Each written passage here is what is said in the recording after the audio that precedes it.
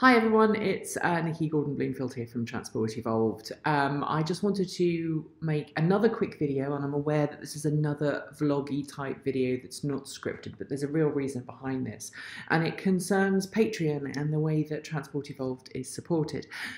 For those who have supported me on Patreon for the last 2 years now, thank you very much for your support. It really has helped me grow as a business and grow Transport Evolved.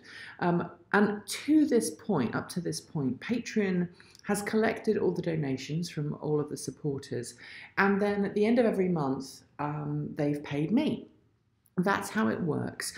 And as part of that process, Patreon deducts fees from effectively my kitty. And I get somewhere between 85 and 90%, depending on the month and how much has been pledged, that I get to keep. The rest Patreon uses both as fees for itself, so it takes a cut. It also uses some of that money to pay VAT in Europe, which I'll come to in a second, and also the payment processor, so the person who moves the money from Patreon to my bank account, they also take a cut. Now, on December 18th, it's changing. Instead of me having to pay at the back end, Patreon is changing it so that patrons pay a fee in addition to their pledge, which goes towards covering their costs, and I end up taking more of the money for myself. So in some ways it's a good thing for me, but it's a bad thing for patrons. And in the last 24 hours, I've had 10 patrons drop off because they said they don't want to pay additional fees for Patreon. Patreon are terrible. They're not engaging anymore. They're not going to support me. And I've also had people reach out and say, hey, will you take money? Will you take donations via PayPal? Will you take donations via Bitcoin, etc., etc.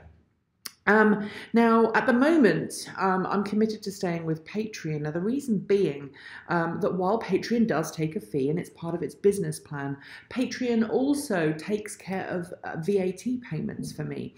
You see, under European law, wherever you are in the world, if you are supplying goods and or services to a member of the European Union, i.e. a citizen or a resident of an EU country, you have to add tax onto that goods and or service. You have to add value-added tax.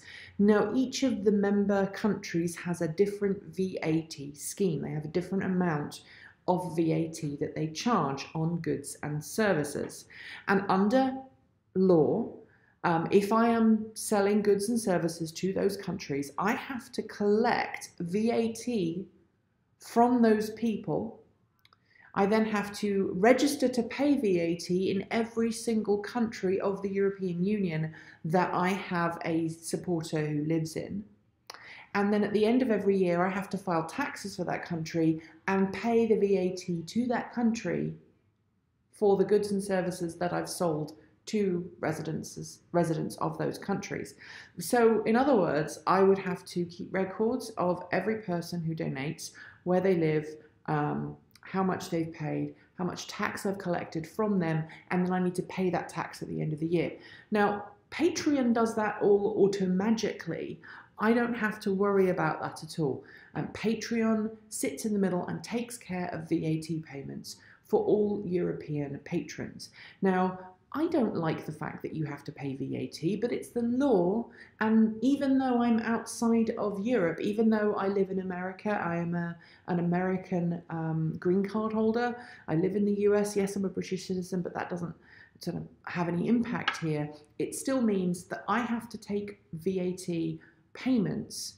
I have to charge VAT, and then at the end of the year, I have to pay it back. Now, it doesn't matter where you live in the world. If you're doing business with somebody who lives in Europe, those are the rules. And so I don't have the time or the skills. I don't have an accountant that is versed in VAT law. I would have to get all of those things and sign up for all of those services and spend literally days going through my tax records to make sure that I was in compliance with those VAT laws. If I wasn't in compliance with those VAT laws, then really bad things could happen to me in terms of, you know, when I go home, landing at the British airport and then have someone saying, you owe us tax, or any European country. And I don't want to get into that position. So that's why, for now, I'm staying with Patreon. Now, the other thing, as I said, to remember is that the amount of fees being paid is actually less now than it used to be. At least that's my understanding of it. The difference is that you pay the fee rather than I pay the fee. The same is true of PayPal. You know, if you send money to someone through PayPal, then you either get to choose to pay the fee yourself, or the person that you're sending the money to pays the fee. So it's the same kind of thing going on with PayPal that we have with Patreon.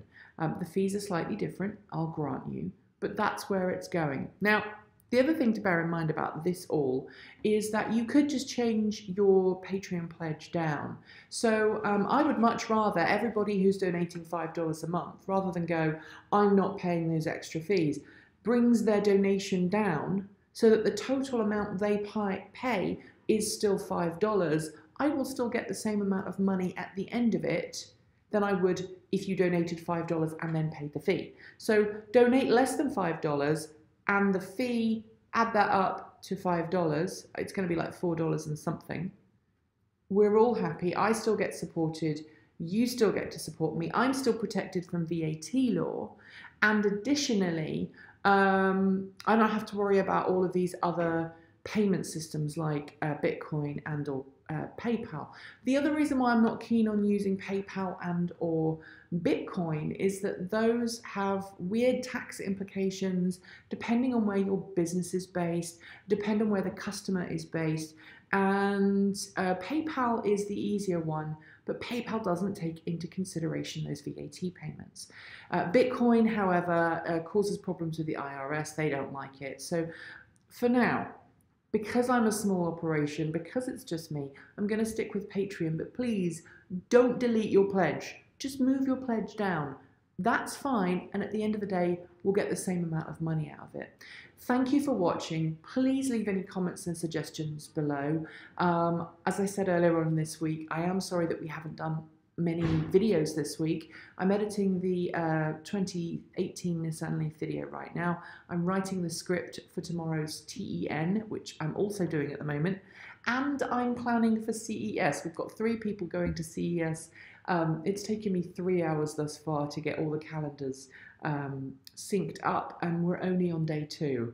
So there's lots of kind of behind the scenes stuff going on right now so that we can produce more content next year. I had meetings with lots of different people yesterday about the new facilities. So thank you for watching. Thank you for supporting. Keep evolving.